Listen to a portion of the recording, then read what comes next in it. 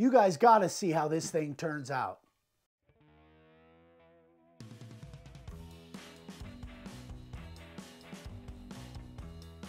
You guys might already know this, but in case you don't, we've been getting into building custom carved and power carved tables. We've built a couple already. Ryan built one, I built one, but now we had a piece of artwork that was round, and I wanted to do something special with this, so we decided to build a small end table.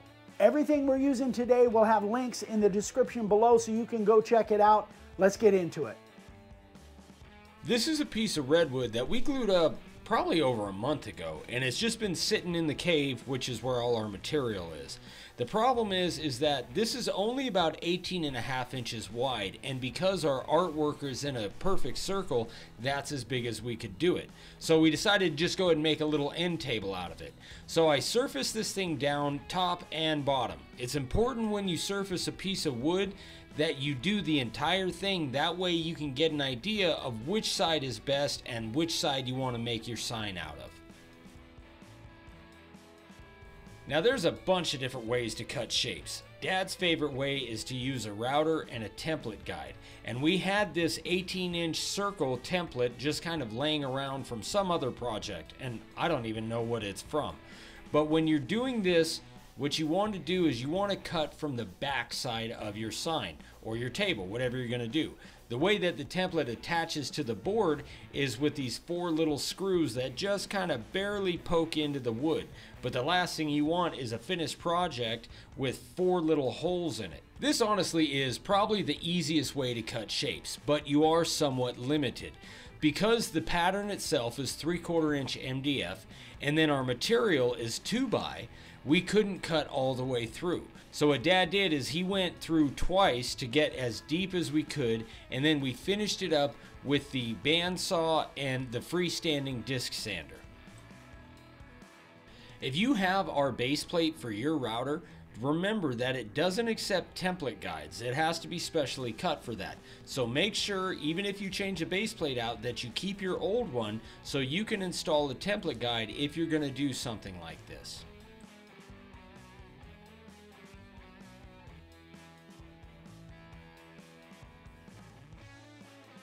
For the layout, we used our inkjet transfer process, and we have an entire video dedicated just to showing you how to do this. I will leave a little card up here in the corner, and I'll also put a link in the description below.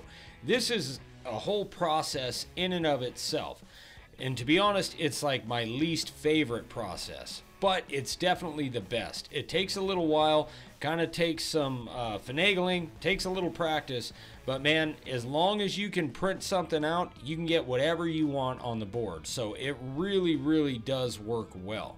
One thing you want to make sure of, especially with a round piece of wood, is that it's measured and centered right. So I measured and I made marks on all 4 sides to make sure that it was as centered as it possibly could be. And I gotta say, I think I did a pretty good job centering this thing.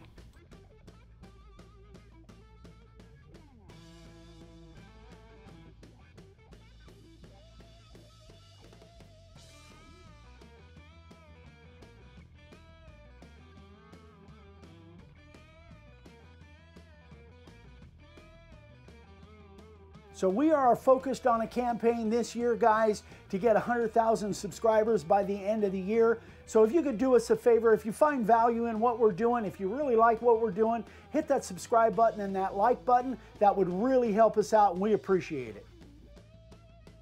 The first bit I used was a profile bit at 3/16 of an inch deep. Now, because this is a pretty good sized piece of artwork, it was 18 inches round, there was really no sharp fine points that I had to use our fine detail bit, which is the carving liner, which is really good for this because this redwood was kind of a pain to carve. Redwood is like hit and miss. Sometimes you get redwood that carves like butter, sometimes you get redwood that you just want to burn. That's just kind of how it goes, especially when you're putting multiple pieces together to make one solid board like we did on this one. The grain in redwood can be really hard and really soft. So as you're pulling the router through, sometimes you'll hit a hard piece of grain and then you try to pull a little bit harder and then you go into a soft piece, and it can really be difficult to keep a straight line. This one wasn't too bad, but there was definitely some difficult areas in this. One thing I forgot to mention is that between getting finished with the transfer process and starting to carve, we put 2 coats of clear over the transfer on the board. The main reason we did that is because as you're carving and your hands and your arms are kind of going across the board, it will smudge. So doing those 2 coats of clear kind of seals it in there and keeps it from smudging as you're carving. I've done this a few times before and it really sucks because it's hard to see the line after everything's smudged. Something that's easy to forget is that you can move the board on the bench as you're carving. You'll notice that I'm pulling the router towards me, so I actually turn the sign just a little bit. It's easier to have control of the router as you're pulling it towards you, especially on the big circle area. That's kind of difficult to go left and right.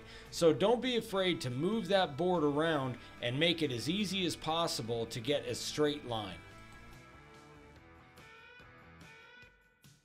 Once the initial carving was done, then I took that same profile bit and I dropped it down to 1/4 inch deep, and I went back and carved around everything again. Now this goes quite a bit faster than the initial carving because you don't have to be as detail oriented. All you're doing is going around and giving yourself a little bit more room. And even though it is an extra step, it does take a little bit of time, but not much.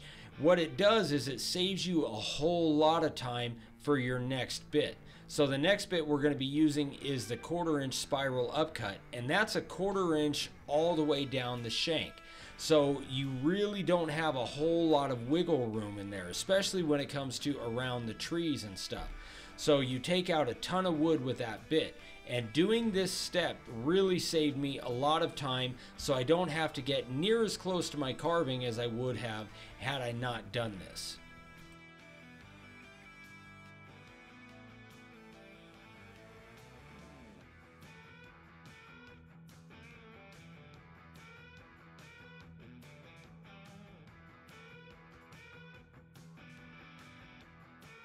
Now we're using the 1/4 inch spiral upcut bit, and we're doing this at 1/4 inch deep. This is the same bit we use to cut shapes. So this particular bit is used for 2 main things. Number 1, it's to give you a flat background, or a flat bottom if you want it. And number 2 is to cut shapes. This thing takes out a ton of wood, but it does it really, really well. It doesn't grab hardly at all. So this is really where doing that last step came into play. You can see that it's taken out a ton of wood and that it's given me that flat background. But up around the trees and all around my carving, I don't have to worry about trying to get in each and every little crevice. I did that with the profile bit. The reason that we use this is because we want a huge contrast between the background and then the outset carving. We could have just used the 90-degree bit, but you can only go so deep with that in one time. And we really wanted that 3D look. So we dropped all of this down 1/4 inch deep. And we could have gone a little bit deeper, but there really wasn't a need to.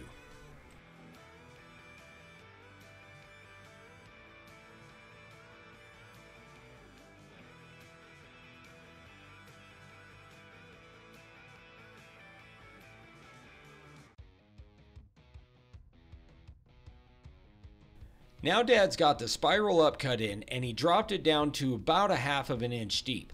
Now if this was not that deep, if we hadn't have gone in with the spiral upcut and dropped everything to 1/4 inch, Dad couldn't just go 1/2 inch deep. But because we did that, he has to be able to reach back there and get some depth on it. So that's why it's so deep. You can see that Dad's going through each individual little area, and he's actually like redoing the outline like we did with the profile bit, but he's doing it with this one. So he does the outline around it, and then he goes back in and he takes out the remainder of the wood. Sometimes when you're carving something, it's a little bit challenging to kind of see the entire thing. So if you take a carving and you do it just piece by piece, like you can see Dad did one small piece on the end, then one small piece in between the mountains, it's a little bit easier to kind of get a grasp of the whole thing if you just take it piece by piece. One mistake that I've made in the past is I look at one thing and it gets really overwhelming instead of just carving a little bit here, a little bit there, and taking it as individual pieces of the whole. So that's a little tip for you guys. If you're doing a big project, just think of carving little individual pieces, and by the time you're done, the whole thing is really going to come together.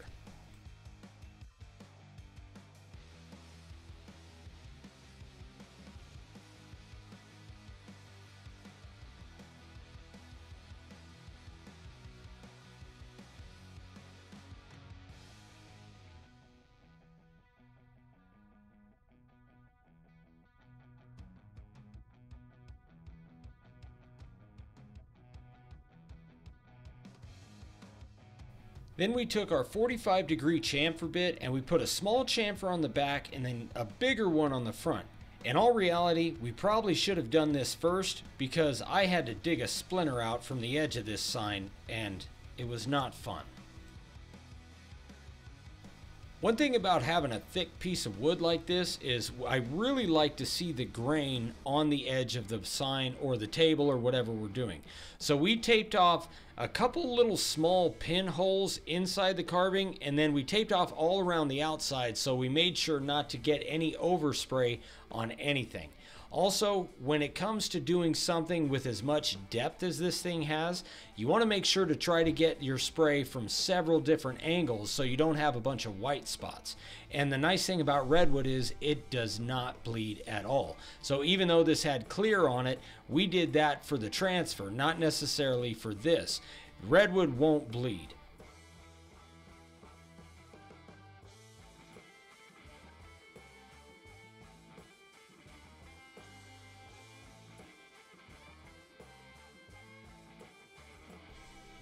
So the clear we put on this is just our standard Rust-Oleum clear. It says it's exterior, but I don't really trust it for exterior.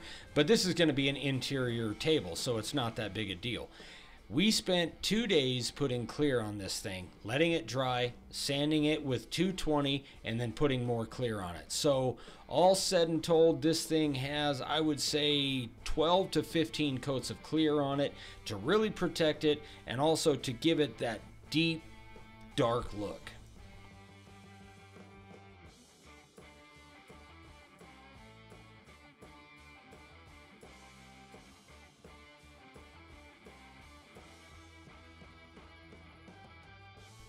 We really searched all over for different table bases. Dad actually ordered one and it just kind of cheapened it. It just was a little bit chintzy looking.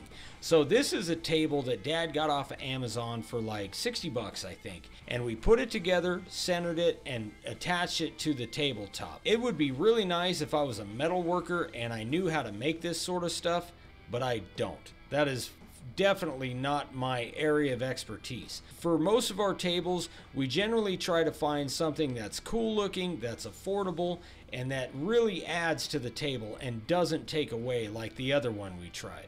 Eventually, we're going to use inserts and bolts for our tabletops, but we haven't found the right ones yet. So for this one, just like our others, we used 1.5-inch wood screws and got them hand tight with a screwdriver.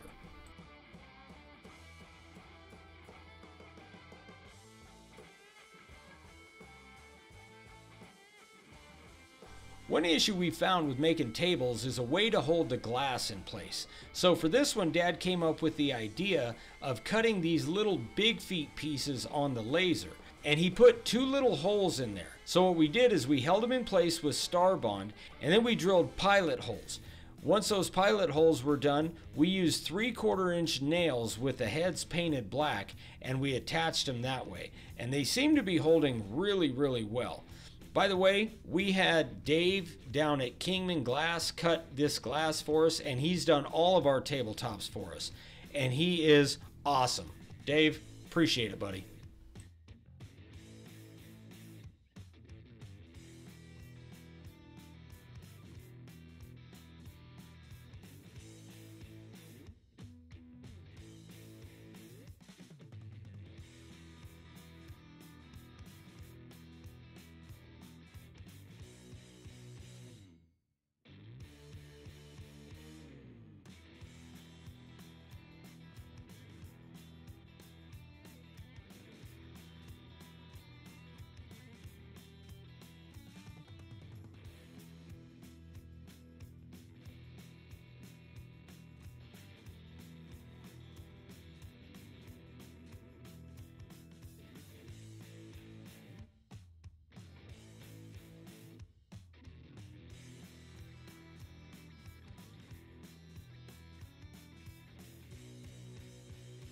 Guys, if I haven't said it before, I love the way this little table worked out. I love all the aspects of it. I love the way we carved it deeper than our normal. We didn't do any power carving on this, but I don't feel like we really had to, because the standard background in that deep area, I just think looks cool. The little feet on the retainers on the edge, I love everything about this. I love the base.